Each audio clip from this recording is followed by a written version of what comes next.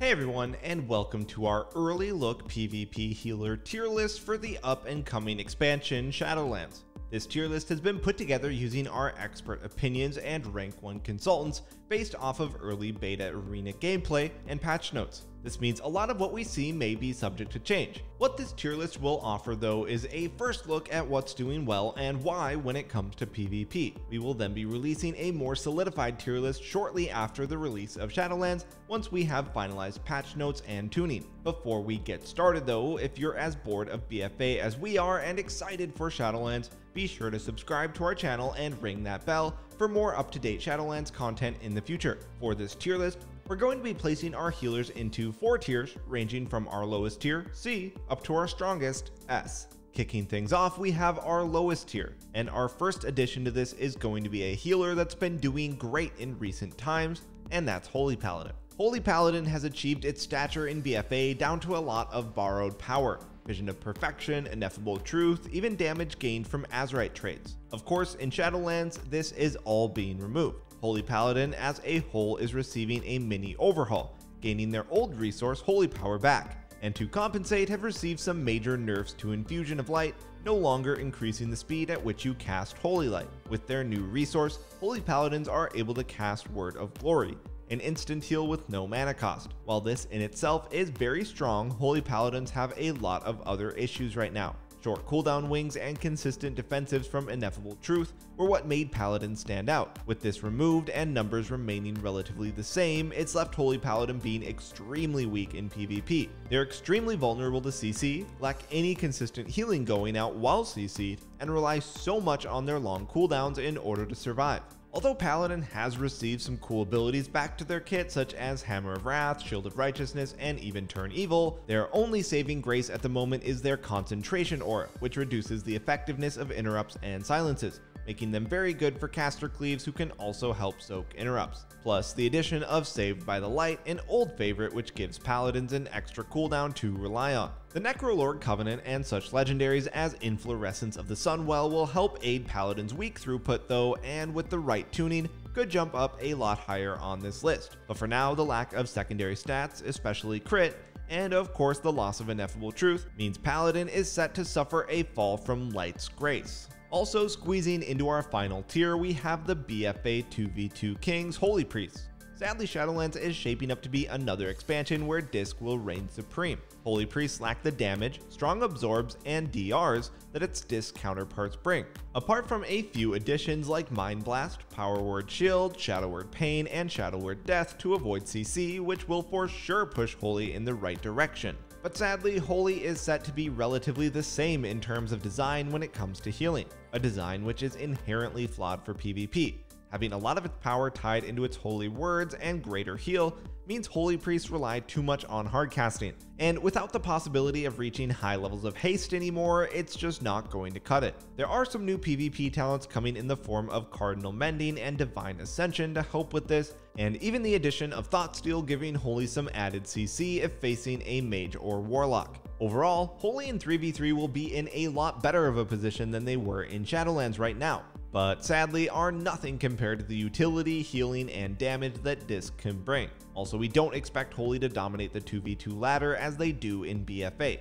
The lack of secondary stats and unreachable levels of haste just means they won't have the same dynamic that they do in current day. But nonetheless, this remains to be a cool and niche spec, especially with legendaries like this, allowing the priest to have essentially 2 lives. Alright, jumping up to our B tier, our first addition is going to be the Restoration Shaman. Resto Shaman's toolkit and playstyle remain relatively the same to that of BFA, having strong casted heals with powerful mastery and lots of utility with grounding, shear, and various other totems. But the changes that Resto Shaman did receive hurt them when it comes to PvP. Tidal Waves has seen a nerf when used with Healing Wave, now only reducing the casting time by 10% instead of 20%. This will go towards not only hurting their casted heals, something they heavily rely on, but also reducing their mana efficiency, forcing you to have to spend more mana on Healing Surge. Although this is slightly balanced out with tools like Mana Tide Totem and Water Shield making a return. Sadly though, Restoration Shaman is just set to be very similar to what it was in BFA,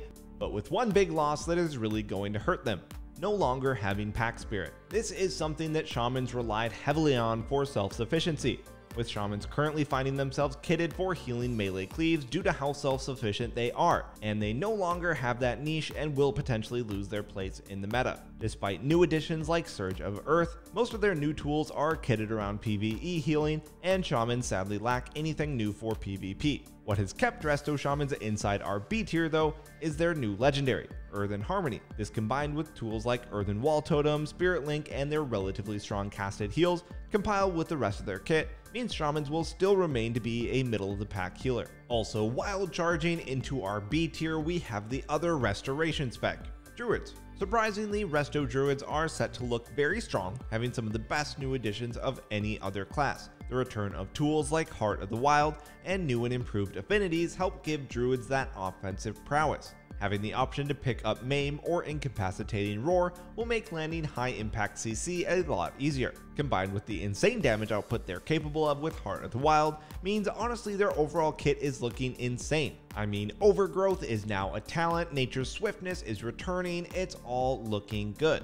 So what's holding them back? Why are they in the B tier? Well, going off of beta currently, resto druids are severely lacking on the defensive side of things. With the meta currently looking to be incredibly bursty, resto druid not only struggles to survive, but also heal through the pressure that some classes are capable of putting out. Basing this tier list solely off of 3v3, we cannot justify putting them higher, despite their overloaded kit right now. That being said, expect druids to be the dominant healer in 2v2 going forward. Alright, that's going to be it for our first two tiers.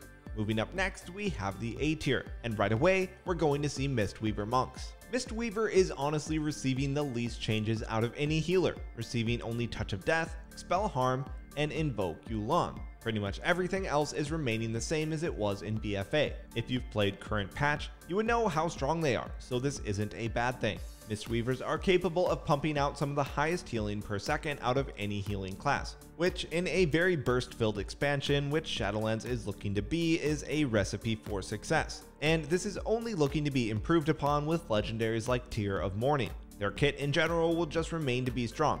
High mobility, a powerful external in Life Cocoon, and instant CC makes them great for healing almost any comp, but we expect to see Mistweavers being the staple double melee cleave healer. Their only real downside is looking to be their lack of offensive prowess and damage, although Covenants and Legendaries can help aid with this if you prefer more of a fist weaving playstyle. Nevertheless, monks are looking and will remain to be one of the best healers going into Shadowlands. This brings us nicely to our S tier, which has one spec, a spec that definitely doesn't lack in the offensive and damage department, Discipline Priests. Disc are on track to be without a doubt the strongest healer in Shadowlands. As we know from BFA, Disc Priests have a very unique way of healing, utilizing damage to heal via atonement. This concept is only getting stronger in Shadowlands, with the addition of Mind Blast, Shadow Word Death, and powerful Covenants plus Legendaries to improve upon your damage. Maintaining relatively the same kit and playstyle of BFA, Discipline's high passive throughput coming from their dots, burst healing from Shadowmen, and great CC with Psychic Scream and Mind Control.